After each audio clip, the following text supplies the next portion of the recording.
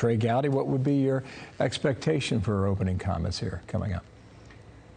Well, I hope she'll ask a question that's rooted or grounded in fact, unlike the one that she asked Justice Kavanaugh. I think the Democrats perceive that they did not fare well after the Kavanaugh confirmation hearing, so you won't see that level of ad hominem attack.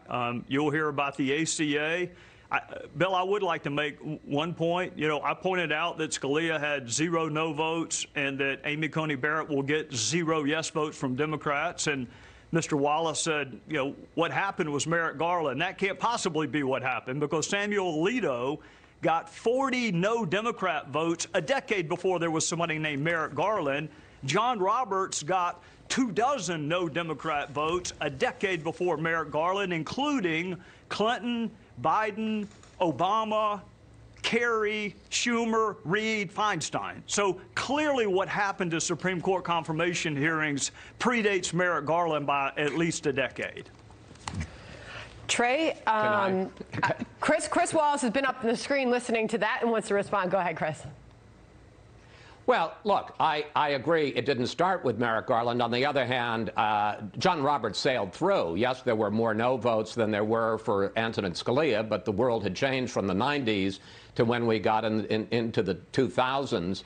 And again, the question I would have, you know, Ben Sasse made this big argument about the difference between civics and politics. So here's my question to you, Congressman Gowdy.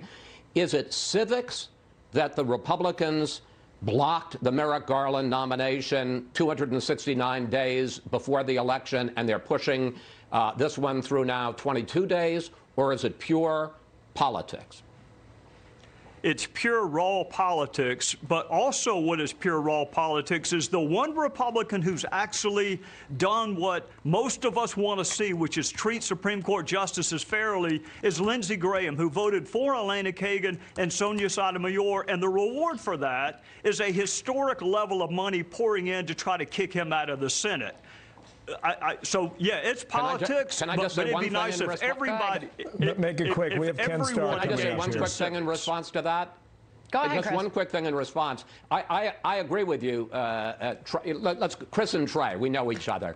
I agree with you on that. And look, I agree. The whole system is messed up and the politics is out of control. Having said that, it was Lindsey Graham who in 2018 or 2019 at a forum said, look, if there is a nomination in the final year after the primaries start in 2020 for Donald Trump, I will not bring it up before my committee. And he even said, mark the tape and hold me to account on that. So he has flipped entirely. Here's, I guess, my point. And so it's has all every politics. Democrat. So, gentlemen, and the idea that one party's... Wait a minute here. We're debating history, okay, from 4 years ago. Today in 2020, you've got a leading candidate in Joe Biden who's been asked repeatedly over the past several weeks whether or not he would pack the court if he won. And he's yet to even provide an answer. And we're still waiting on that day after day. So that's where we are in 2020.